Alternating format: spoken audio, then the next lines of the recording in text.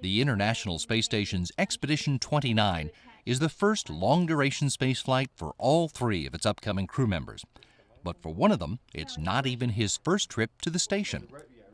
Dan Burbank is from Central Connecticut, born in Manchester and raised in Tolland. He became interested in space and astronomy and science when the first men landed on the moon just 1 week before his 8th birthday. But a bigger impression was made a year later when he saw the movie The Boatniks.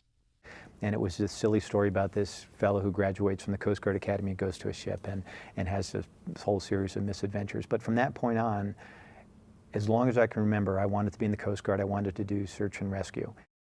He didn't get into the Coast Guard Academy on his first try, but after 2 years as a physics major at Fairfield University, he did, and learned almost immediately that Coast Guard officers don't do search and rescue on small boats, as he had dreamed of doing.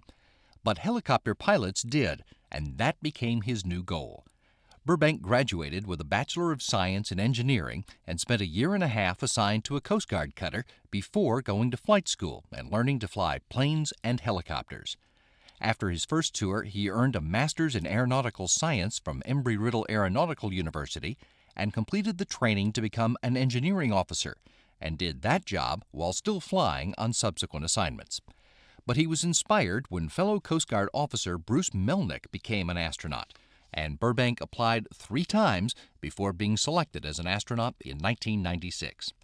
He was part of the 2000 shuttle mission that prepared the Zvezda module for the station's first permanent crew, performed 1 spacewalk on the 2006 shuttle mission that delivered the P3-P4 truss, and then spent 3 years teaching at the Coast Guard Academy before retiring as a captain and beginning training for his first long-duration spaceflight, which he likens to the work that drew him to the Coast Guard as a boy. You're not doing a mission with the idea that you're going to save a life. You're going to do a mission with the idea that you're going to save the future of a species, and that this is where humans belong. I think humans, by their very nature, are outward-looking, and I think it's in our destiny to leave this planet ultimately and to go other places. Russian Air Force Colonel Anton Shkaplerov was born and raised in Sevastopol, the home of the Russian Navy's Black Sea Fleet. Though his father worked on a submarine, Shkaplerov became fascinated with spaceflight as a boy and felt that the Air Force was the best path to cosmonaut, so he joined a local aviation club. I started flying planes at 15. At 16, I was flying them on my own. I was flying over my hometown where I was born. Everything was so familiar and pleasant to the eye. So then I realized that after 2 years of flying, when I was in high school, the choice was right. After high school, Shkaplerov went to the Kachinsk Air Force Pilot School in Volgograd and graduated as a pilot engineer.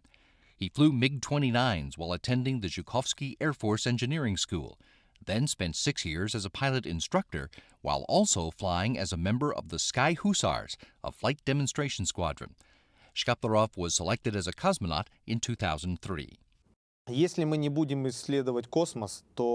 we do not study the space, we will stalemate, and we have to move on. We have to study new planets, new horizons, new resources, new energy resources, for example.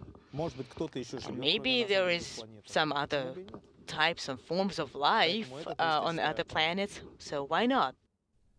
Anatoly Ivanishin, a lieutenant colonel in Russia's Air Force, is a native of Irkutsk, one of the largest cities in Siberia. He spent a lot of time in various sports and study groups as a boy, and although his mother says he always wanted to be a cosmonaut, Ivanishin remembers wanting to be a fighter pilot, and that's why he joined a skydiving club as a young teenager. At that time, it was the only sky-related activity available for me. We didn't have at the time an opportunity in my city to fly any kind of airplanes. So I did my first jump when I was 14. He didn't get into military pilot school on his first attempt, so Ivanishin spent a year majoring in aviation design at the Irkutsk Polytechnic Institute before starting his pilot training at the Chernigov Higher Military Aviation School. He graduated in 1991, the same year the Soviet Union collapsed.